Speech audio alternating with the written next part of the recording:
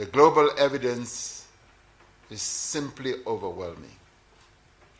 It confirms that our decision to declare a national state of disaster and to institute a nationwide lockdown was correct and it was timely. While it is too early to make a definitive analysis of the progression of the disease in South Africa, there is sufficient evidence to show that the lockdown is indeed working. Since the lockdown came into effect, the rate at which new cases have been identified here in South Africa has slowed down significantly. From 1,170 confirmed cases on the 27th of March, the number of confirmed cases today stands at 1,934. In the 2 weeks before the lockdown, the average daily increase in new cases was around 42%. Since the start of the lockdown, the average daily increase has been around 4%.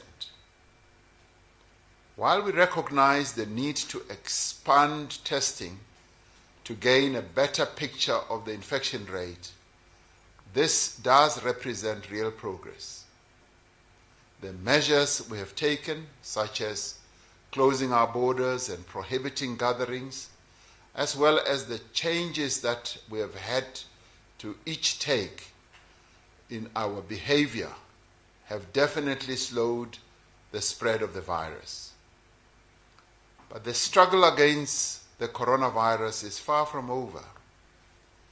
We are only at the beginning of a monumental struggle that demands our every resource and our every effort. We cannot relax, and we cannot be complacent. In the coming weeks and months, we must massively increase the extent of our response and expand the reach of our interventions. We are learning both from the experiences of other countries and from the evidence we now have about the development of the pandemic in South Africa. Both make a clear and compelling case to proceed in a manner that is cautious and properly calibrated. Simply put, if we end the lockdown too soon or too abruptly, we risk a massive and uncontrollable resurgence of the disease. We risk reversing the gains that we have made over the last few weeks and rendering meaningless the great sacrifices that we have all made.